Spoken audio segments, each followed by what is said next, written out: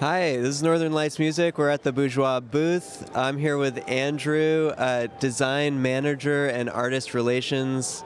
Andrew's going to tell us a little bit about the amazing custom features that they're putting on guitars these days. Here you go, Andrew. All right.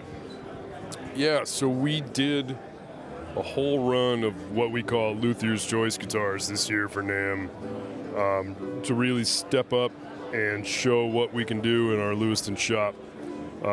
This first guitar here, Dana's known always as the OM King. Being that this is his 45th year, we put together a really special Brazilian rosewood OM with an amazing inlay pattern, this bouquet pattern by Olson Inlays down in Maryland. Stepping down the line here, this is a new model that we've come up with. This, I believe, is the 4th or 5th one that we've done.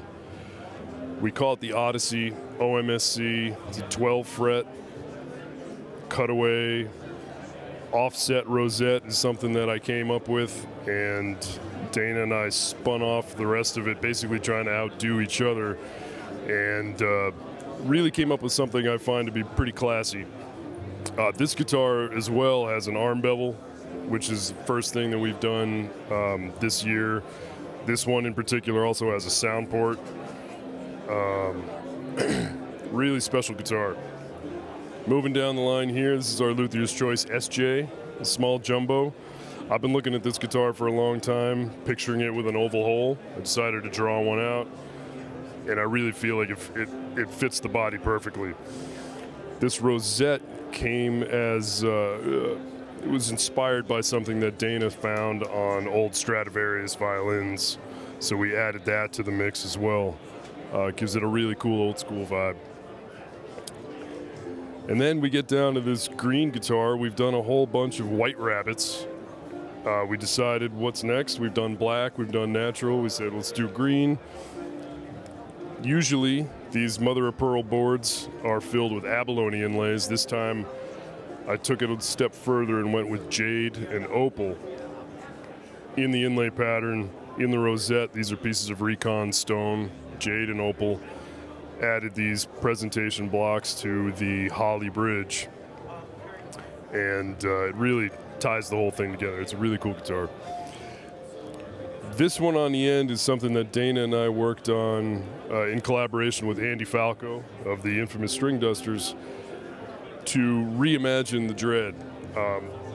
The Dreadnought has not really been reinvented ever, so we decided to give this one an arm bevel, the oval hole. We've done a lot of large sound hole OMs, large sound hole Dreads.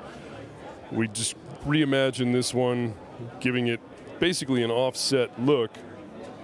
Everything is in line with this cutaway, a new headstock shape, a new logo.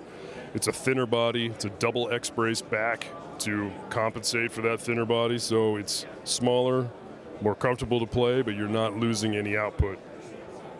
Very cool guitar. I don't know if you've had a chance to play that one yet. Going into the design side of the NAMM collection, I said I was going to do something along the lines of the old advanced SJs, and Gibson on the old arch tops, L5s, L4s, used to do a thing called a picture frame with banjo inlays, and it was something I've been wanting to do on guitars for 20 years.